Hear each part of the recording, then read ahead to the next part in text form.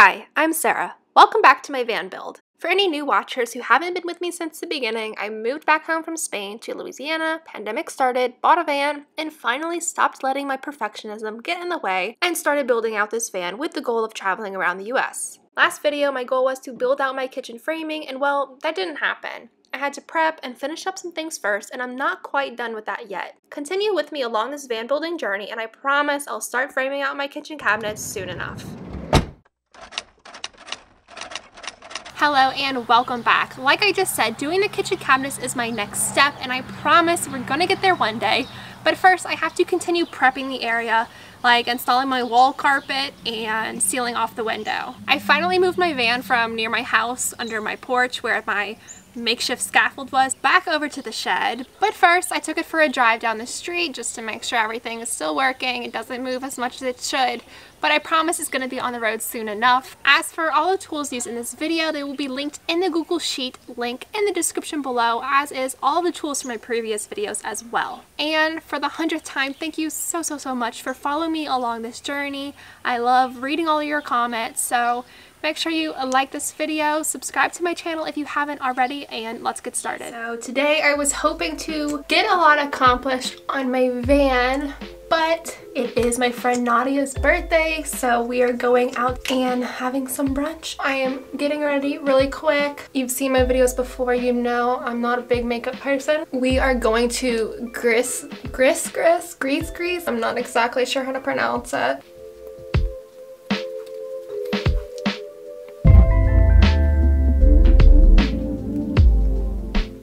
Okay, and there we go, my makeup look. I have to leave in a few minutes. I'll see you guys soon, and I hope I am back in time while the sun is still up, and my goal is to change the air filter on my van. Give one look in good lighting.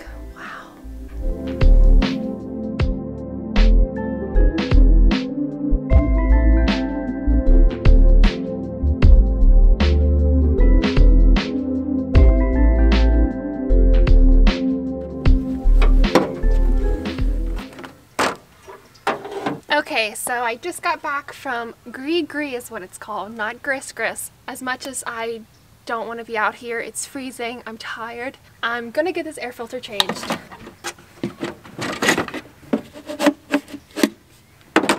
This is the old filter, and this is the new filter. You can see it definitely is past time for a change. This is so gross.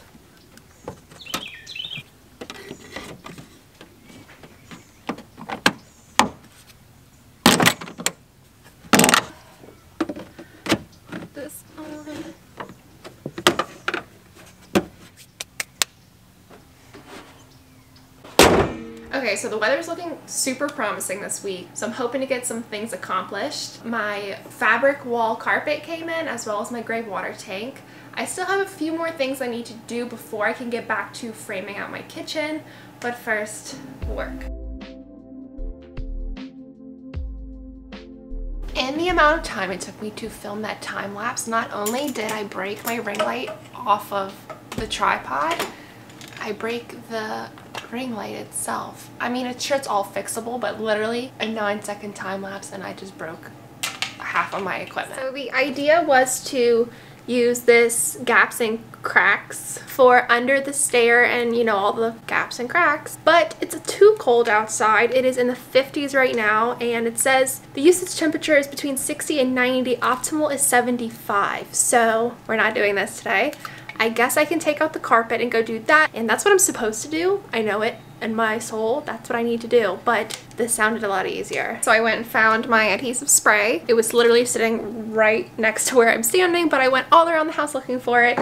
And so that spray also has a temperature for minimum 60 degrees.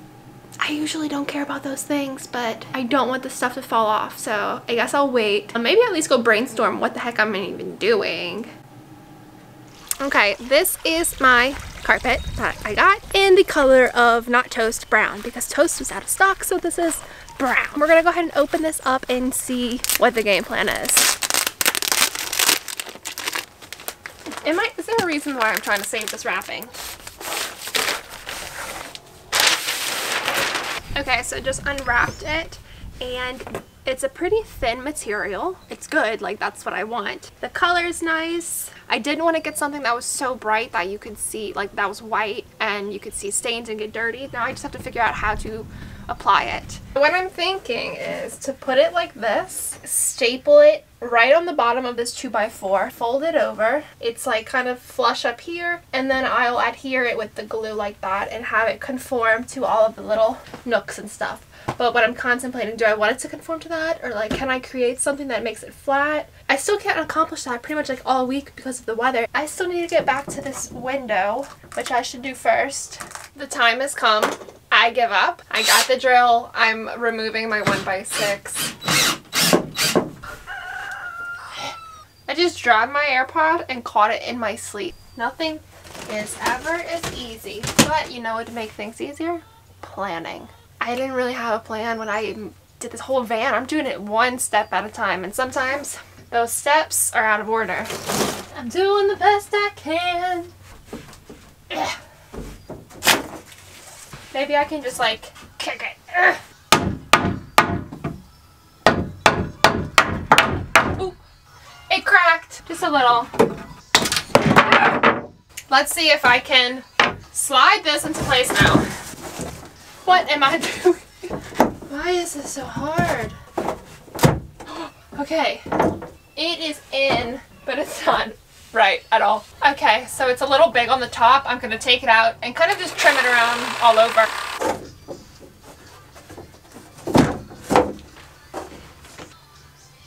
I thought this would be easier once I took the 1x6 off, but it is not. It is easier, but still very hard. I still need to do little trims, and I think it's ready. Oh my gosh, it's so close! It's very possible that this is my last try. That looks good, that looks good. Not the final try, but very close. Oh, oh, oh, oh. Why is it still so big on the side? What the heck? Last time. I swear it. Very, very, very, very last try. I promise.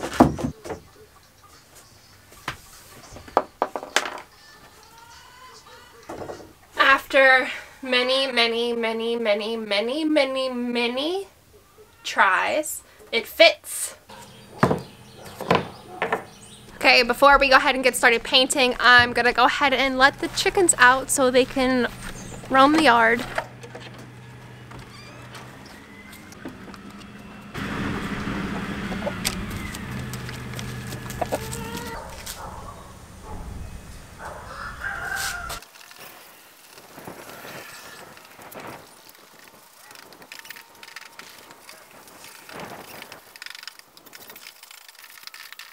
Okay, it is a new day. I have a late start because I've been avoiding coming outside because I thought it was freezing. It just turns out it's windy. It's actually really nice weather right now. I'm going to get this step knocked out of the way. I have my gaps and cracks like I already mentioned. I already explained it. We're going to go ahead and fill in the holes on the side.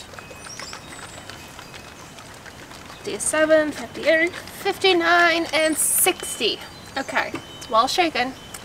Screw this on. Hopefully, it's been sitting out for a while. Hopefully it works.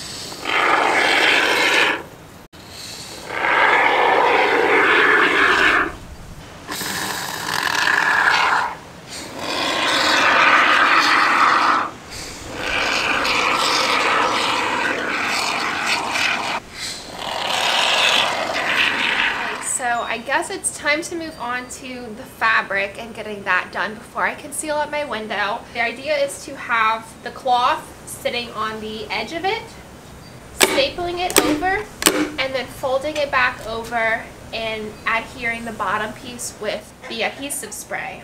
This is my test run. Okay, so I officially cut my first piece of fabric, and I think my fear in general with any fabric would be fraying. And honestly, the ends look pretty crisp where I cut. How are we gonna hold it up here? Oh no, cramps. Okay, my left leg is the flexible one. Oh, okay, oh goodness. There we go. Tape, tape, tape. It's flush with the bottom of the 2x4, a little over, but that's fine. So we're gonna go ahead and staple it. Where's the stapler? I have the whole thing very loosely stapled. I think eventually I'm gonna go back and staple more, so because am I procrastinating on folding this over? Yes, I am. And then pull it down. Oh, it's a lot firmer than I thought it would be. Could it look better? Yeah. But this is what we're working with. I don't think it looks bad. Kind of. I don't love it. After all that stapling, whenever you pull down on it, it kind of bubbles out and looks really funky, to say the least. I cannot commit to what I want to do. I think I'm going to go ahead and do the opposite what I just did. I'm going to start from the bottom right here, spray this, and then work my way up. I'm like 98% committed to that idea.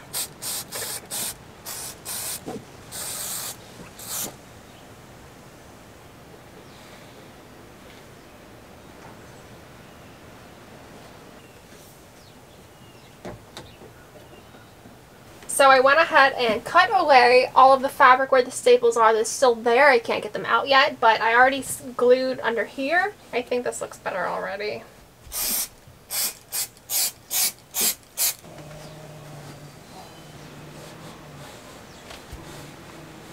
Okay, I'm pretty satisfied with how this looks. It's not the best, but it was better than the whole staple idea.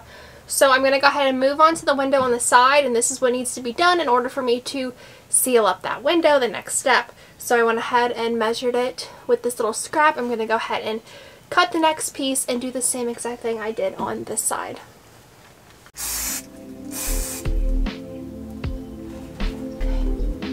Okay, I can always cut that later. Okay.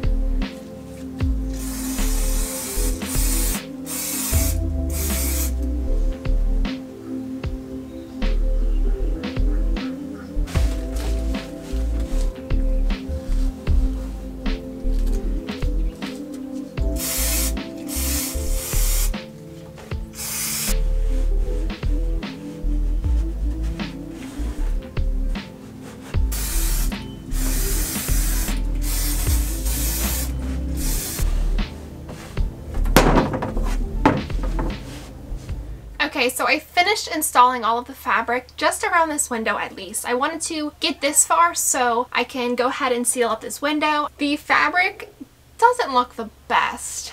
I mean, it looks as good as I thought it would look, so there's that.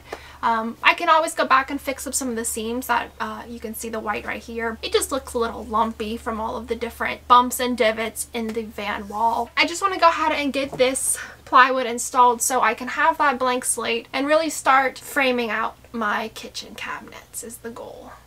Okay, I already know this is about to be a super messy process, but I am ready to go ahead and use my caulk adhesive to put along the metal and adhere my little plywood piece to have a flat surface so I can start building my kitchen framing. Since I have to slide it so specifically into here, like it's not like I can just caulk the wood and place it on. So I know it's gonna be so messy, but here we go. Let's see if this caulk is even still good.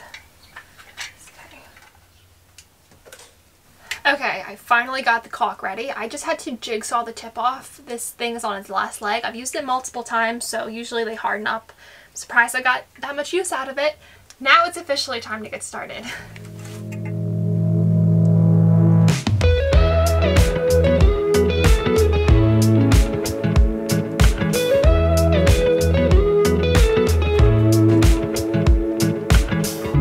Nothing like your smile in the morning. Now it's time to put it in and make the least amount of mess as possible. Cause baby, in your absence life is boring, so I'll never leave. It's easier to love when it's by my side. Was it that easy? Was it that easy?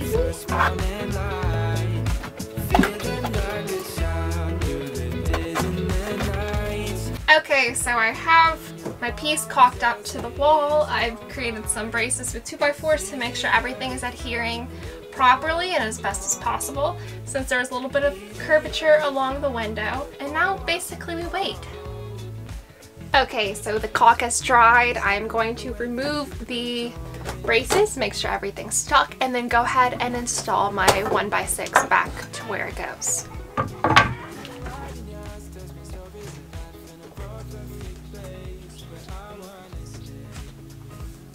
Okay, so I think it adhered pretty good, so now I'm gonna go ahead and put this 1x6 back on, and hopefully I can finally get to the kitchen.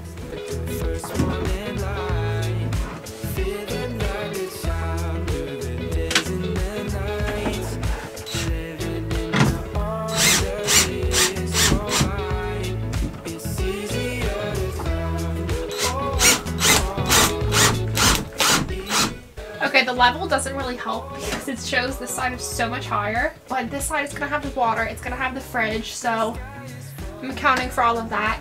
And now that my 1x6 is up, I can start piecing together my kitchen and still trying to figure out what the next steps for that's going to be. Okay, so now that I have my window prepped, I am ready to start framing out my kitchen. What you might not know about me is that I am currently a business consultant, and a lot of people have no idea what a business consultant does. Basically, I spend all of my week playing in Excel and PowerPoint. Last night, I went in Excel and I made a draft of what my kitchen cabinets would look like because that's the next step for me and I still have no idea how it's going to work. I drafted up this beautiful picture through Google Sheets. I'm going to share it with you guys. And I have my fridge, a drawer right on top of my fridge, the sink, a cabinet where the wheel well is, and 2 more drawers.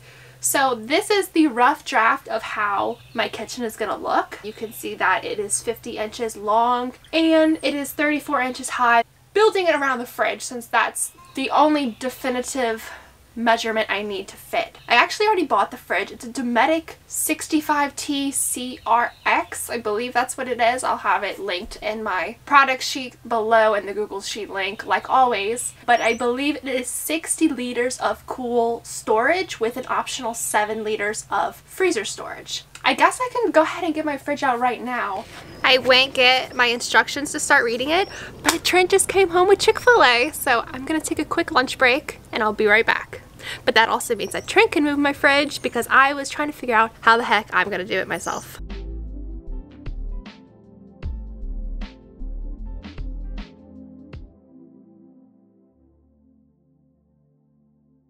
Okay, we just ate our Chick-fil-A. Trent also bought a new phone. He has an iPhone now, so I'm gonna make him help me bring the fridge out, and in exchange I will help him set up his iPhone.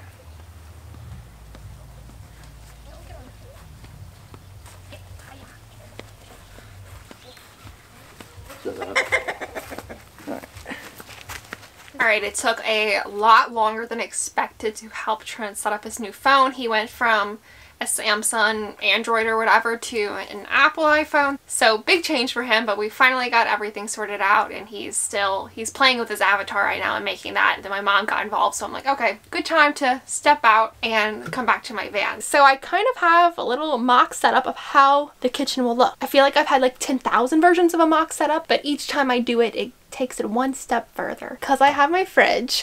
This is the plywood that I haven't cut yet, and thankfully I haven't cut it yet because it looks like the one I did cut is not working out. So I have this giant piece right here. It is not cut to height, it is not cut to length, but it's there with my fridge right here. Opens like this. And there you go. I have the inside of my fridge. Next to my fridge, in between my bed and the fridge, will be the sink right about here. The sink will drain and then kind of go up against the back of the wall, down to where it drains into the floor. That goes into the gray water tank that will be mounted under my van. And then I have this wheel well and the cabinet that's up against my bed. There's probably going to be one drawer right here, one drawer right here. And then the plumbing, there's about 5 inches between the end and the back of the wheel well. The plumbing will probably be right here and probably have like a little latch that kind of pulls it down so I can store other things as well. And then my 30-gallon water tank will be up against the cabinet under my bed. And there you have it. The problem is I'm feeling like, just by looking at it, so this is ideally cut to size, and I'm thinking it's not working anymore because having this where it is and then having my fridge right here, it looks like the fridge sticks out so much more than this would be able to cover. But wouldn't you want the fridge to stick out a little? Like, because of the hinges, it needs like at least that much space for the door to open. So I'm thinking maybe that's okay. So I have a lot of thinking before I actually go out and buy more materials. Trying to use the least amount of materials as possible to make it lighter, but obviously you want it to be super sturdy. I was gonna put like a plywood right here, but now I'm thinking maybe I could put like 2x4s just for something to mount it to, because I also want to make sure that the fridge has enough airflow. A lot of things to think about. I think the kitchen is going to be the hardest part, and then once I finish the kitchen, I will definitely say plumbing is going to be the hardest part, so I'm not looking forward to that either. Okay, so as you can see, I've done a lot of planning for this. If you didn't already notice, I'm a planner. I probably spend 10 times the amount of time planning for something before actually doing it, which is a blessing and a curse at the same time. But in the background, I'll be doing more planning, trying to figure out these measurements and figuring out which materials I'm going to use before I start building everything. But I've used so much brain power today just from helping Trent set up his iPhone and doing this right now. So it's almost Mardi Gras here in New Orleans, and I'm gonna go reward myself with a king cake. Unfortunately, I won't be participating in any Mardi Gras activities this season. I will be going visit my best friend in the whole world in a couple of weeks, and I can't wait to take you guys along with me. But I hope you like this video. If you haven't already, subscribe to my channel. I promise I will be back in the van soon enough. Just a brief intermission, and hopefully next time I'm back in the van, I will be building out my kitchen cabinet framing. Not the whole thing, just the framing part at least. And I will see you guys next time. Happy early Mardi Gras. Okay, so I just left, drove to my local grocery store to get a king cake, and zero. Nothing. There was nothing left, just a big empty table of crumbs. I don't know what I'm doing. And then, what am I doing again?